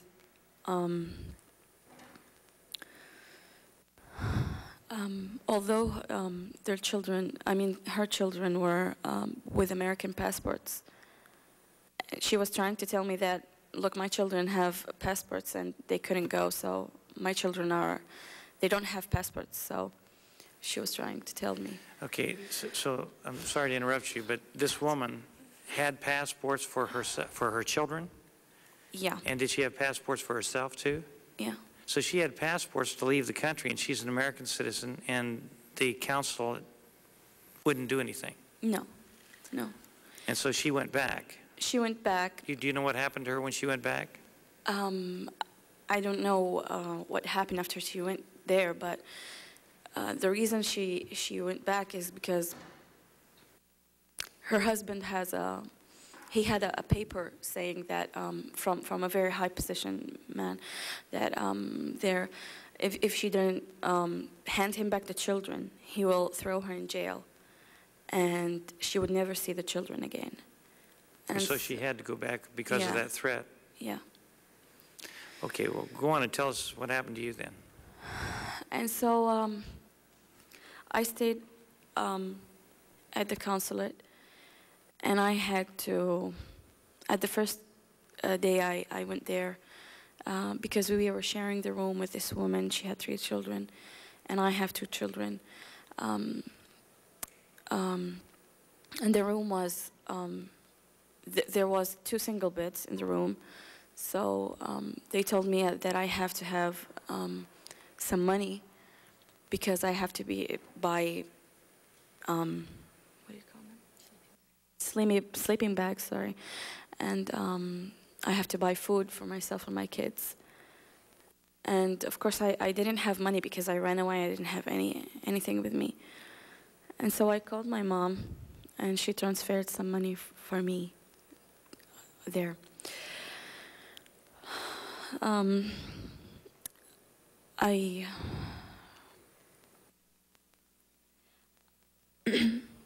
don't you pick up when they started talking to you about what you should do and when you said you wanted to leave the country, and just tell us what happened when the people came to visit you and everything. Just go into the details of that.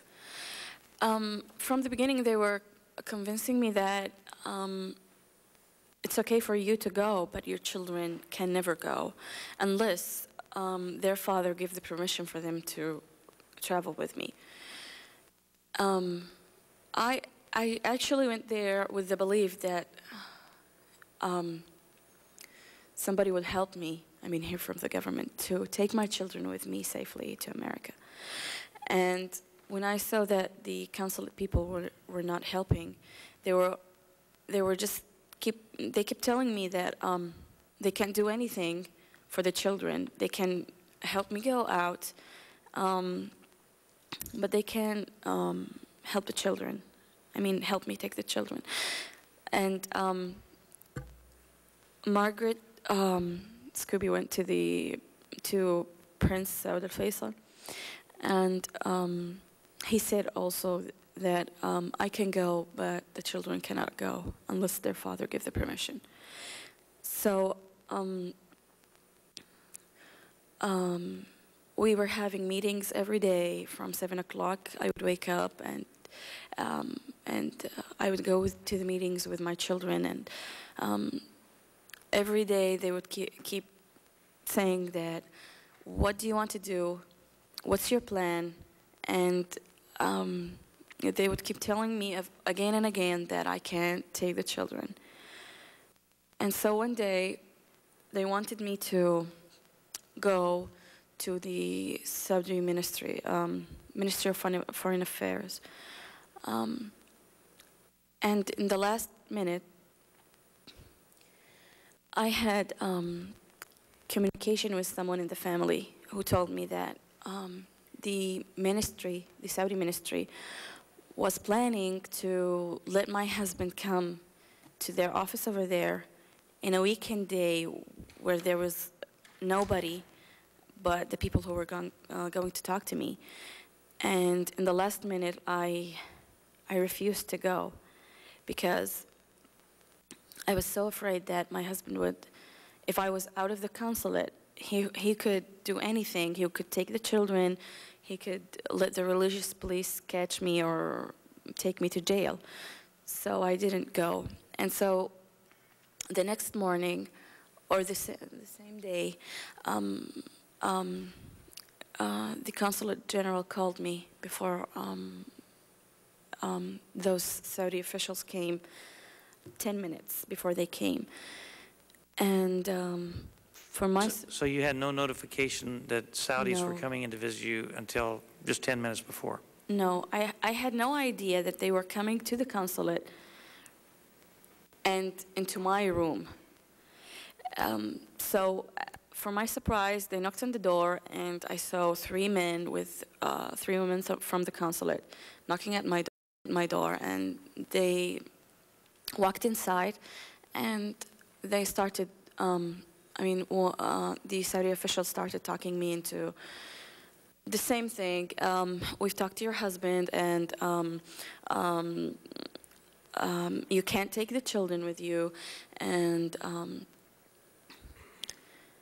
I'm sorry, I forget to say that that day before the men came, I had a phone call, and the operator there said that the consulate general wants to talk to you. And so I said, okay. And when I got the line, it was my husband talking from the consulate general's cell phone. And so I was trying to avoid talking to him. You didn't want to talk to your husband, but the consul general... No, I didn't want to talk to anybody. ...called you and handed the phone to him? Yes. Okay. And so I was forced to talk to him, and he told me that we can go to some kind of agreement about the children, but... and he told me later that the Saudi officials told him that if your wife ever took your children out of Saudi Arabia, you will never see them again. And so they were making sure that he knows that there's a possibility of him not seeing the children, which I wasn't going to do that. I was going to find something, a visitation or something between us to see the children. Other thing is that he told me that the Saudi officials told him, one of the Saudi men over the ministry told him that take your, just talk sweetly to your wife, give her whatever she wants, take the children, and then just leave her to deal with her own problems at the airport. And so I was so angry to know that you know, they would go to such extreme to I lost the word, sorry.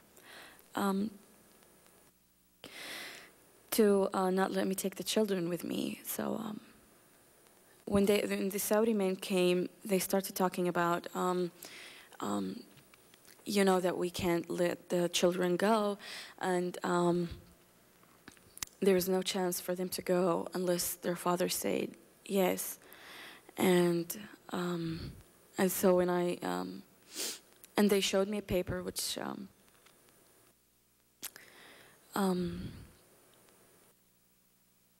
I thought that the consulate people, I mean the consulate officials who they were the one who wrote the paper. The document they put in front of you, you thought was written by the consulate people? Yes. Did they say anything to you about the paper?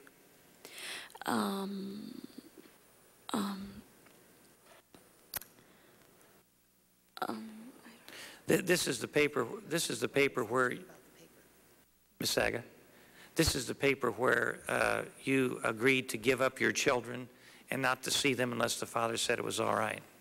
Yes, the paper said that I am giving, by signing that paper, I'm giving up the custody of my children in Saudi Arabia. And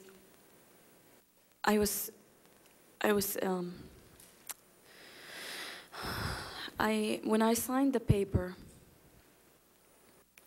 I immediately knew that I shouldn't do that. And did you get any advice from the consulate people? Did they say anything at all to you? Like you ought to think about this, or? No, they said this is your decision and we can't force you into doing anything, and that's it. But you didn't have much time to think about it. No. And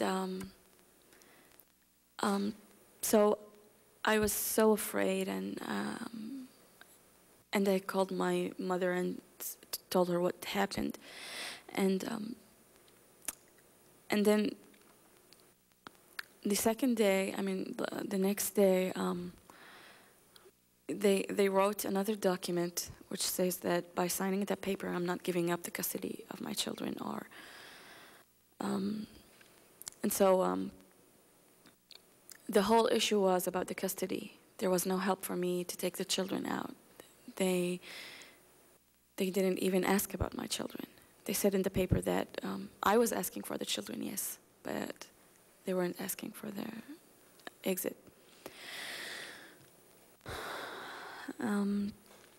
After that, my husband started calling me at the consulate, and he said, look, I am not going to, I will do anything to let you contact the children.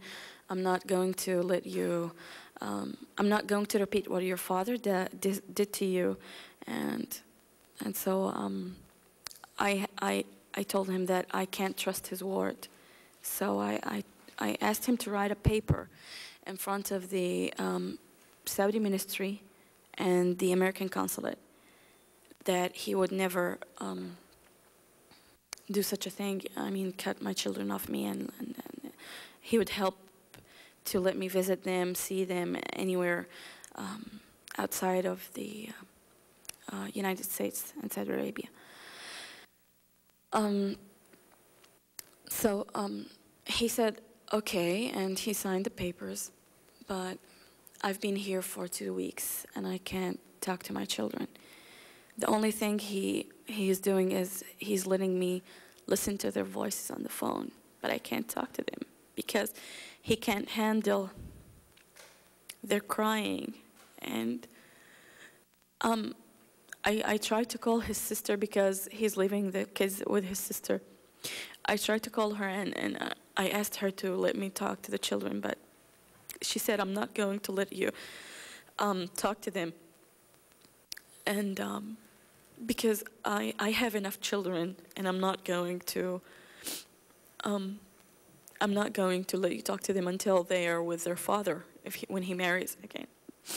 And so that paper, in my think, was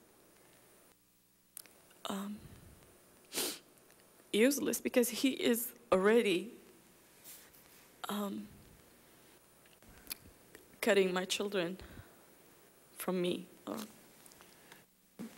Let me, Miss Hardy, when she testified, said earlier that one of the women from the consulate, when they were in there with the 3 Saudi men, advised you not to sign that paper. Did any of them say don't sign the paper? No. All they said was what? That this is your choice.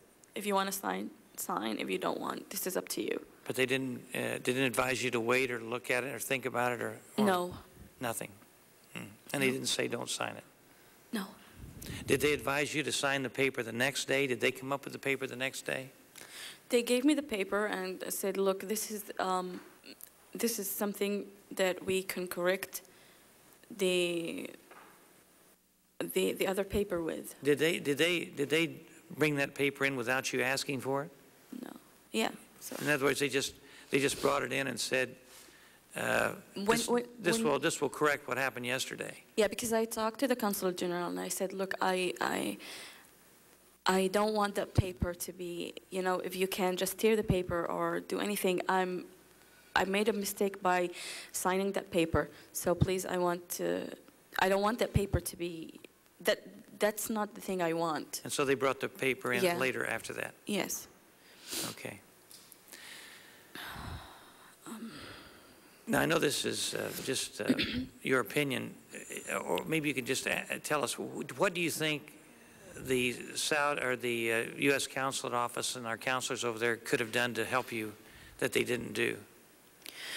Well, what I think is at least they could have asked for my children with the Saudis, because they were talking with the Saudis all the time, and they didn't, you know, I didn't feel like they were cooperating in my children's case.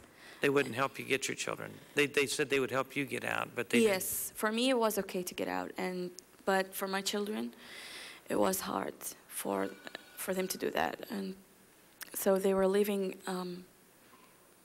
the thing up to my husband. Okay, Ms. Watson, do you have any questions you'd like to ask?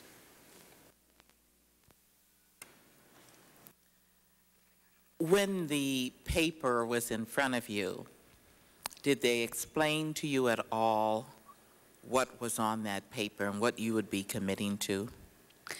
They only gave me the paper to read. And they said, you read the paper, and they were telling me that that's what they came, I mean, that's what they thought, that it is something which is going to help in my case. Did at any time they talk about you as an American citizen and what your rights as an American citizen are? They told me that I can have an American passport, but I was told also that I have to have an exit permission from the Saudi ministry, even if I'm an American. So either, both ways, I mean, if I went out on my Saudi nationality or my American nationality, I would have to have the permission of the Saudi government. That's what they told me. Were they talking about a visa when they talked about an exit permit? I don't remember the name, but it was something like a visa, a permission for me to get out of Saudi Arabia.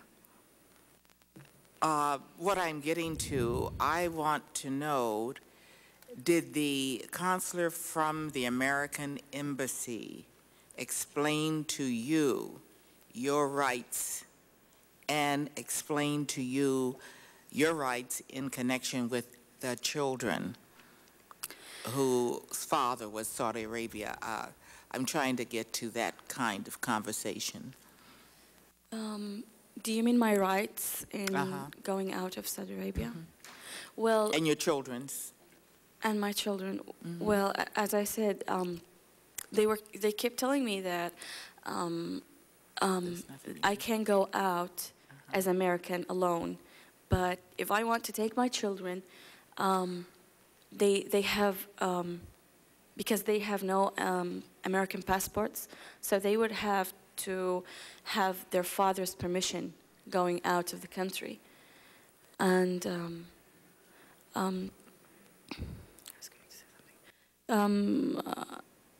and I was told also that that even if I'm an American citizen, I have to have the government's permission to get out. When you initially took your children and went to the consulate or the embassy, were you aware of what was required of you? Did you have any idea what was required of you and the children to leave Saudi Arabia? Actually, I knew it wasn't going to be easy because there is the people there are stubborn. They won't let me easily go out.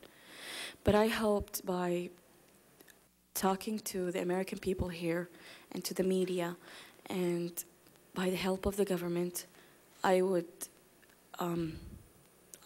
I would take my children with me.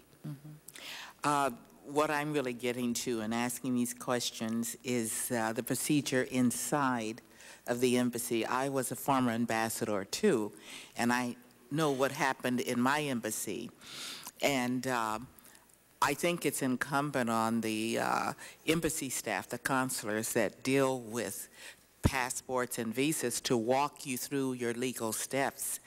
And I don't know if I've heard you say that they walked you through it, so you had an understanding. I heard you say before you came, you knew it wouldn't be easy. It would be difficult because the people were so stubborn. But I think the consulate should have explained to you legally so that you would understand what you were up against and walk you through it. So I can't quite make out if you knew exactly once you got there what your legal rights were and were not, and how they could help and could not help. And nobody at all talked to me about my legal rights. And all what they did, that they gave me the application for the passport, and I filled that application. That's all.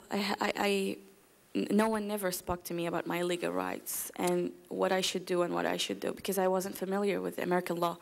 I lived there all my life. And I think your case is probably not unusual in countries like that. And that's the reason why I made my statement, Mr. Chairman, because I was trying to put it in that framework. It's difficult for women in many of these countries, not only in the Middle East, but Southeast Asia, down the Pacific. And I think there's something that we need to do in terms of our State Department process. Wherever we have an embassy and someone looks for refuge there, and particularly in your case and other American women like you, there should be a procedure, and I want you to respond, that will let you know exactly what your rights are, rather than encouraging her to go back into a situation that would put you at high risk. And we know the risk. And I thank the chairperson for holding these hearings, because we have heard from people just like yourselves the actual facts to their captivity. I like to call it captivity. But anyway, we might be able to, through legislation, develop a procedure so you will know exactly what you're going into when you leave to go. And if you go into a consulate, if you go into an embassy, what to expect, and they should walk you through so you will know your legal rights and your children's rights and the rights of the person whose country you're in. Yes. That would be helpful to you. So when you call your mother, you can say, look, I can't get the kids out, but I can get out. Maybe we can fight in the courts, the international courts, to get our children. But would that be helpful? Is that a step that we need to take? Yeah, actually, it would be helpful, but the case in Saudi Arabia is the power of men over there. They Exactly. Even if the woman knew that when she goes to a consulate or an embassy, she should do this and this and this, but and she couldn't do this and this. But the problem is, if there is anything, to help the women over there, because I think this is the country where a lot of women are unable to came forward and say that I want to get out of here. And if there is anything which can help those women, to make the power of those men less on those poor women, I would say that would be a great thing to do. Thank you. It's broader and bigger than just your case. It's the case of all womankind in these developing or underdeveloped countries and their treatment of women. It's a struggle for women's rights. Yes. Thank you so much for your testimony, and thank you so much for your responses. Let me just thank you, Ms. Watson. Let me just ask a couple more questions, then I'll yield to Mr. Rossi in case he has any questions since he's returned. Do you still fear your father? As I understand, he has a visa to come to the United States and works for, was it a U.S. company? He lived here and he studied here. He married my mother, so he has a green card, so he can come freely here. Does his he has a company that has business in here in the United States? Yes, he works for Aramco. Aramco? Aramco. Aramco. Does he travel back and forth to the U.S.? I don't know, really. He have traveled several times, but he doesn't tell where he's But you still have concerns about your safety? Yes. You think that he would hurt you if he had a chance? Yes. Now, I know you can't speak from experience or from personal knowledge, but do you think there's a lot of women, American women over in Saudi Arabia, that would like to leave there that are suffering from the same kind of problems you did? Yes, yes. Did you know of any others that you think would like to leave if they could? Well, you don't have to give their names or anything. No, actually, personally, I didn't know someone who wants to get out. But I know some women, American women over there, which had problems, divorce problems, and problems with the children. And I've heard stories about them. And I think almost most of the families there have the same story. A man goes to the USA and he marries a woman and have children, and then the problem begins. He in effect owns them. Yes. Is there anything else that you'd like to say? Maybe let me yield to my colleague, Mr. Rossi, first to see if he has any questions. Then we'll ask your mother if she wants to make any comments. Well, I'd be happy to get my own time, Mr. Chairman. Go ahead. Okay. I just want to clarify something. I apologize for having to leave. I got scheduled into the chair over on the floor from 3 to 4. I just want to clarify something. I understand that the representative from the Saudi embassy did not show, Mr. Chairman. Okay. The representative from the Saudi embassy did not show? No, they sent a statement over from the Saudi embassy, and she was supposed to testify, but she didn't show up. Okay. And I also understand that there was a discussion here about Ms. Saga's citizenship, in the sense that she had not spent the requisite 5 years continuously in the States in order for transmission to take place. Is that accurate? As far as the children are concerned, right. All right. So here's, if I understand following on to that particular thing, I just want to, Ms. Saga, this isn't Ms. Dernier, this isn't directed at you, I just want clarification. If I understand, then, the fact that our government and our State Department cannot, if you will, for lack of a better term, liberate these children, they are in effect being asked to relinquish that which billions of people seek but their own government can't protect, which is their citizenship. They are held hostage in a foreign country to a date certain beyond which they cannot comply with the laws of this country to effectuate transmission. Do I understand that correctly? That is correct. The lady that testified earlier, Ms. Hardy? Ms. Hardy, yeah. She indicated that there is a provision in law that allows them to, if they come to the United States, to stay while seeking citizenship. But as far as being citizens with the rights of the United States, they aren't. I apologize for, I may have missed this discussion. Was there any discussion from Ms. Hardy about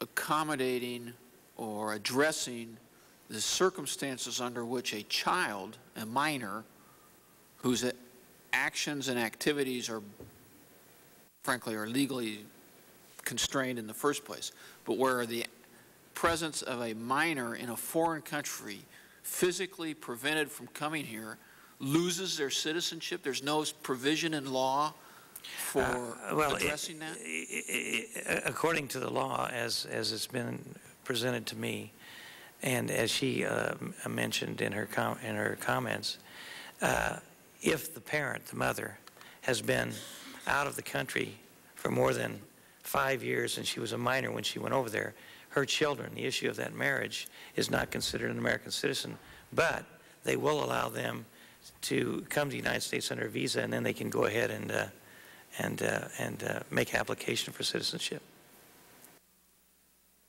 So if I understand, I had a constituent. She moved to San Francisco, as I recall. She had 2 daughters who were abducted and remain in Saudi Arabia. They have now become of majority age under our laws. They have lost their citizenship? No, no. She was an American citizen when she had the children. Correct. Yeah. No, so the children were not here for the requisite number of years. No, they're talking about the parent. If the parent was out of the country for 5 years and they had children, those children did not gain American citizenship as a birthright like you would if you were born here. So what if the parent comes back but the children do not? Well, that's the problem we have right here. That's my point. Yeah. I have a former constituent. Her children, in effect, have no rights as an American citizen. As American citizens? Even though they were born of an American citizen. I dare say the Saudis know this. They do know this. I have to say, Mr. Chairman, I'm somewhat pleased to see the administration start moving our military to Qatar and Kuwait or Bahrain. It gives me a great deal of pleasure to understand that we are at least taking what appear to be some steps to no longer defend that which is indefensible. And I don't have any questions for Ms. Sager. I mean, I can't tell you how pleased I am to have you home. I mean, as I understand, you're in Fresno, which is, if you will, down valley from where I am, and I'm pleased you're here. I'm sorry your children are still there. Thank you. I just, Mr. Chairman, I'm at a loss for words. Well, thank you, Mr. Rossi. I think we've covered just about everything. Ms. Dornier, do you have any comments you'd like to make since you're here with your daughter for first time in a long time? I apologize. I thought that I was going to have a chance to make a statement, and so I did prepare something. Sure. Well, Is you're that welcome. possible that I could Sure, deliver you're the welcome statement? to do that right now. Sure. Thank you very much. In 1975, I met a man who called himself Steve and appeared to be an American. We dated, and later I found out that once I was already involved with him, that he actually was a Saudi named Wahid Saga, and many asked why I married him. To me, he was different from the other Arabs. He was very Americanized. We married, and over the years he changed, especially after Sarah, our child, was born in '79. He became more abusive and unreasonable. And in our divorce negotiations, he wanted to take her, then age 3, to be raised by his mom. I got him to compromise by agreeing to allow her to visit his family in the summers, knowing that his family had been very supportive of me in the past. Initially, he did this, but then in 1985, he took her and refused to return her. I offered to go be his mother's maid so I could just be with her. This plan seemed to be progressing, but he said I would have to give up my American citizenship, marry him, and become a Saudi. After the advice of my family and much prayer, I decided that I could have more success from here than from there. Once informed of this decision to stay here, he cut me off from all contact with Sarah, and what ensued were years of silence. I tried to get a bench warrant and take legal action against him, but all avenues required my notification of him of my efforts. This I could not do because in our first conversations after the kidnapping, he promised me he would kill Sarah if I tried to get her back, saying she was better dead than ever returning to this evil country. Even to this day, members of his own family believe he would do this without a second thought. The State Department at the time promised they would have record and passport available to her if she could ever get to the embassy, but that they could not risk relations with Saudi Arabia for one child. To say I was upset would be a gross understatement. My hands were tied at every turn. I decided not to risk her life by going to the media and prayed that in time things would change. Then in 2000, just 1 month after we celebrated Sarah's 21st birthday, telling the younger family members stories about her and celebrating who she was, she called. The tremendous joy was so incredible, she was alive. We renewed our relationship, and the tales of abuse and torture she told me broke my heart. But at least we were in contact again. Then one day, after many attempts to try to get her husband to let us meet, she said, "Mom, I can't live this way anymore. I have to take my children and get them out of here." And so began our quest to help Sarah come home with our babies. We heard of Pat Rausch via internet searches on Saudi abductions, and she, along with others, helped tremendously in the coming months to facilitate Sarah's escape. Ultimately, Sarah was able to get her husband to take her to see her grandparents near the consulate in Jeddah. And that evening there in California, I waited what seemed endless hours to hear if she had safely made it into the refuge of the consulate. Never did I expect that that first call would reveal that the people there at the consulate would already have tried to convince Sarah to go back home. In the days to come, I had to explain to officials that in fact her life was in danger if she left the consulate compound. She was constantly telling me that she had meeting after meeting. Each time they gave no hope to help her get her kids. The consular officials were unwilling to represent Sarah's best interests over that of the Saudis. First, they told me they were not equipped to have Sarah there because someone else had sought refuge there and was using the apartment. When convinced that Sarah was unable to leave, then they told me that I'd need to send money for Sarah and the kids to eat because the consulate had no funds to pay for their food.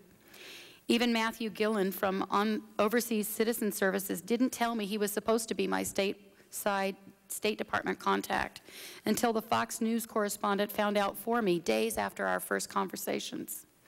We had spoken a few times to facilitate getting money to Sarah and briefly get background details on her case, but that was all. It seemed that no one wanted to help Sarah come with her kids from there. On one occasion, I asked Mr. Gillen to have officials stop pressuring Sarah to sign documents, of which she could not know the legal ramification or even understand without legal advice.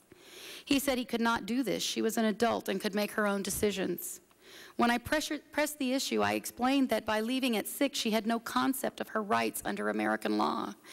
And he suggested that I was making a big deal out of the issue, but that there were lots of lawyers the consulate might be willing to work with, and he could fax me a list. When I received the list, they were all Saudi men in Saudi Arabia who could not be necessarily assured that they would represent Sarah and her children's best interest over that of the Saudis.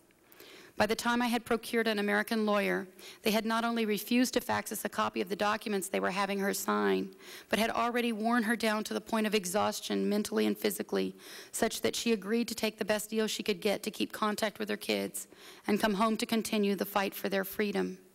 To date, every promise made to her at that time to keep contact with her children has already been broken. She has only been allowed to hear her children's voices in the background of phone calls and not to speak to them.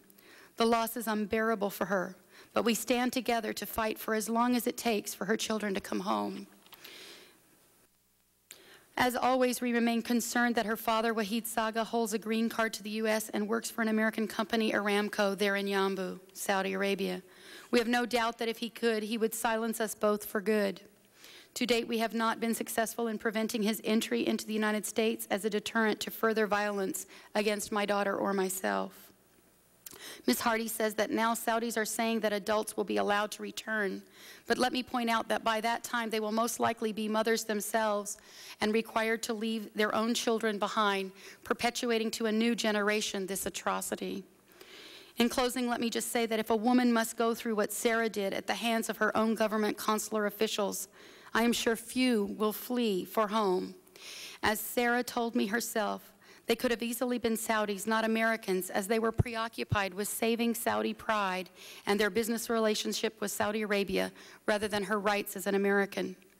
Even as she left, they told her one more time to avoid the media as it might embarrass them.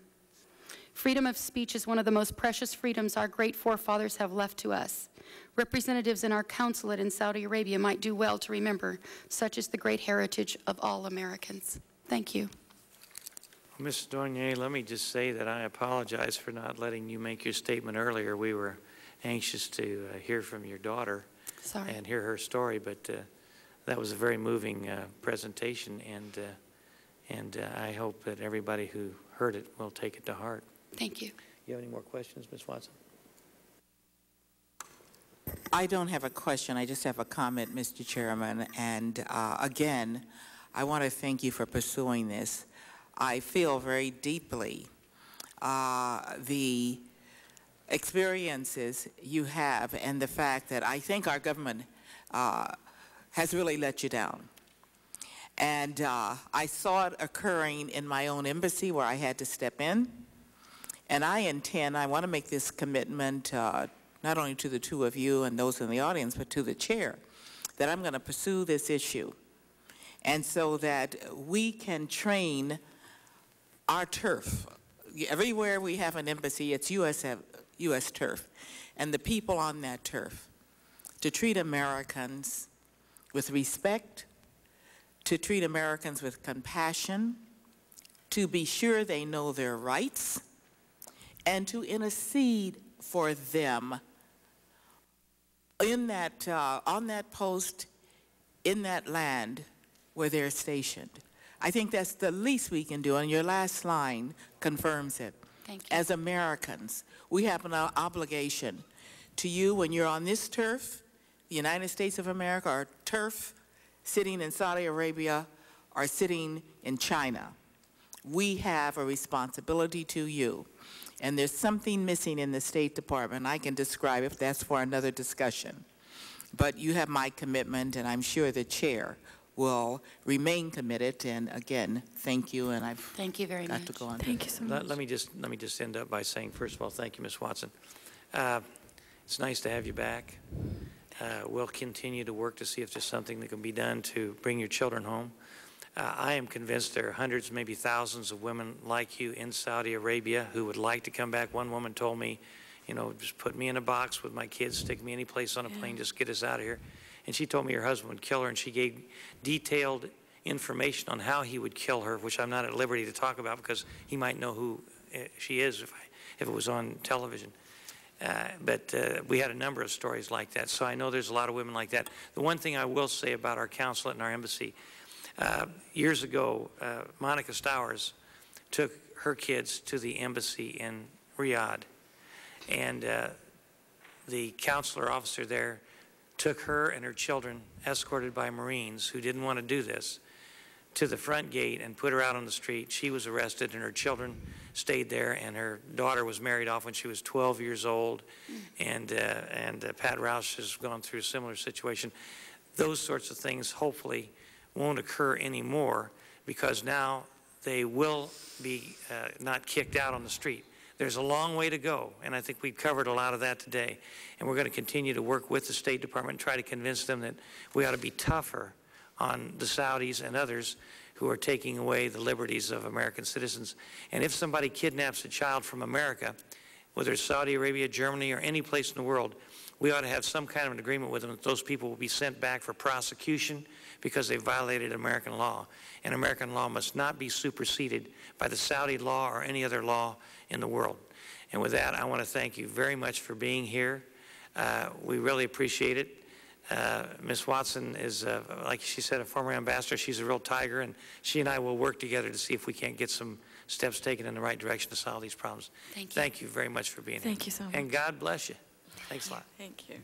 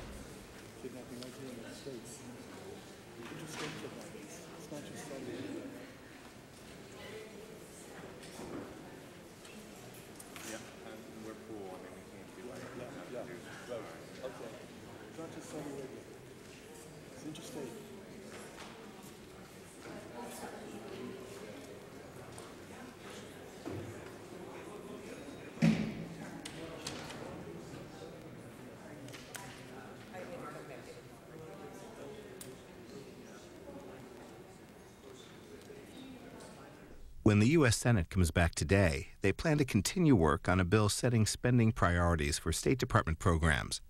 It's one of several budget bills that might come to the floor this week. You might also see debate on a Defense Department spending bill, and one that allocates money